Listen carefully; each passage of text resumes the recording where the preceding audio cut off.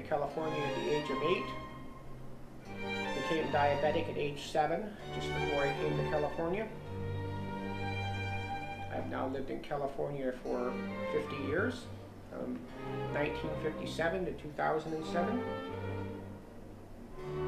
I attended elementary school in Torrance, high school in Torrance, attended El Camino Community College, attended Long Beach State College, attended San Jose State College, and attended Pepperdine College.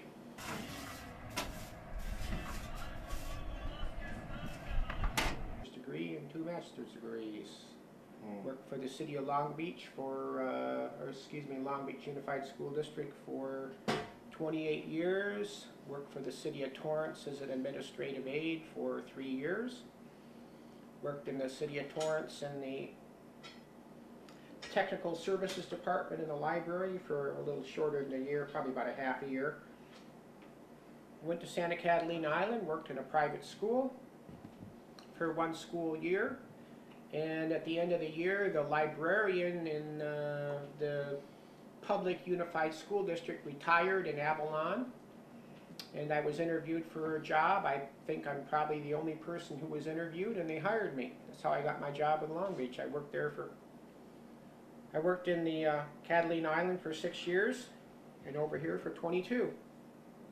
I probably worked at 10 or 12 different schools.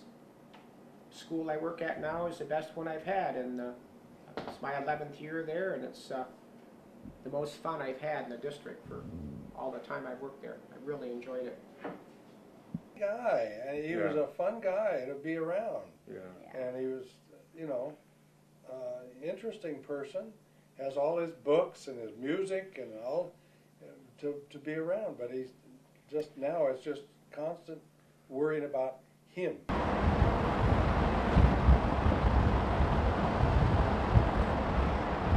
It's funny, now I never really did run in this direction because what I did was I ran out that way, which is Palos Verdes.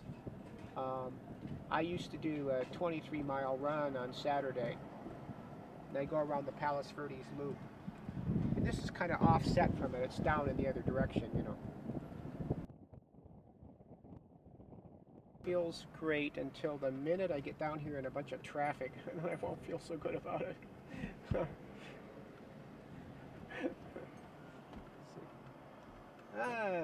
We got a break in the River Jordan here. The flow. Now I got to turn on my African American music.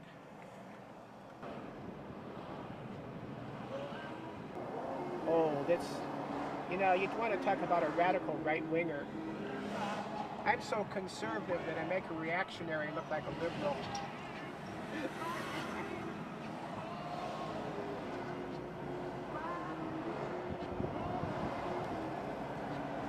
There's a song by Jethro Tull, you ever hear it? Living in the Past. Castle room with wavy grains of sand. 2 women lived in a seashell-lined pool, protecting me from things unknown. Back in a time when one's shell was one home. Our shells were fashioned securely on rocks like Gibraltar's, with families and their notions unshaken by incoming storms. On the rocks stood stairs made of sand, with moats and bridges, turrets and halls, towers and entry gates, and tall sandy walls. Our seashell lives were guarded by moats filled with tides. Loved ones flowed back through years, renewing vows before altars. Children built shapes for the whole family, with lives held in buckets and pails filled with sand. Father brought the boat, and brother fashioned the moat. Mother shaped the towers and the monuments, inspiring circles of love.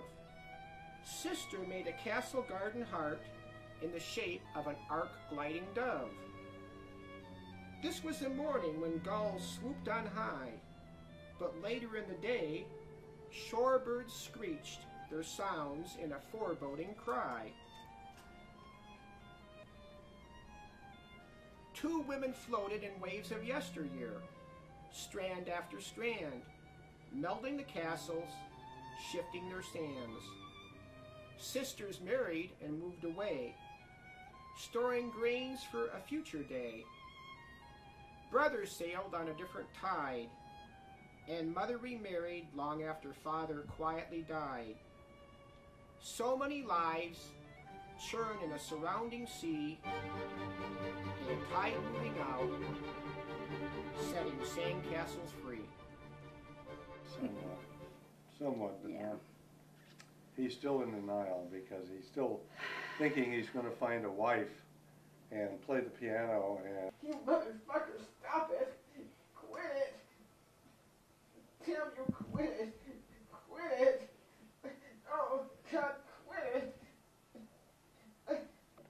And going down to Brazil, then we had to get somebody to push him around in a wheelchair. Carry him. I mean, he was glad that he did it, and I'm glad he did it because he got to see a part of the world that he never had seen and would never have seen. But it was very difficult on him, and it was even worse when he came back because he got off the airplane and went directly to the hospital. When he came back, he'd had a spinal stroke.